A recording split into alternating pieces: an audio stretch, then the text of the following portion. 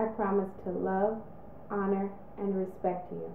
I promise to love, cherish, and protect you. From this day forward, till death do us part.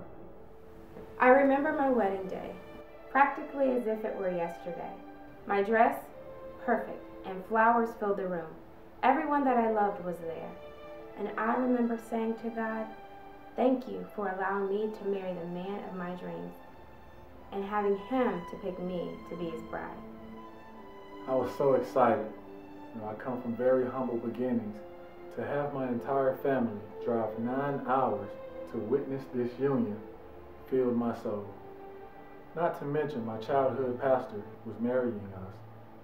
I was so filled with joy that I even yelled, "I do!" And the honeymoon was spectacular. It was so relaxing. We walked on the beach and rode in the sand. It was just he and I spending lots of time together. We were so in love. The resort had this very nice jewelry store, and she had her eye on a pendant. The look in her eyes just said, I have to have this.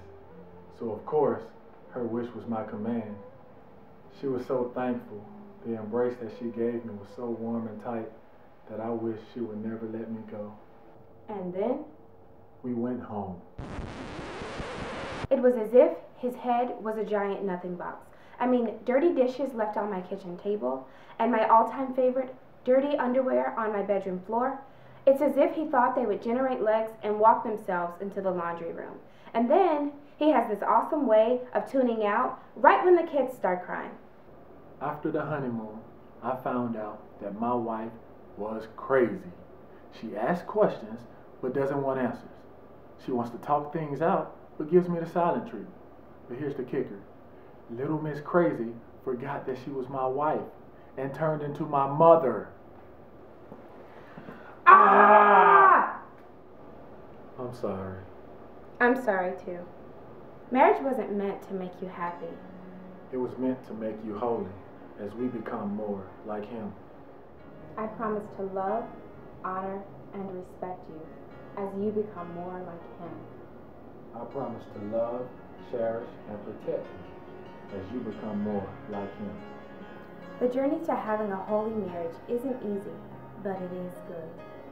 That's why we're inviting you to join us on April 10th at 6:30 p.m. for a 4-week study entitled The Adam and Eve Syndrome. This study hopes to encourage you with truth through the bumps that come with being married. None of us are perfect, but we're all in this together. Please sign up in the lobby after service.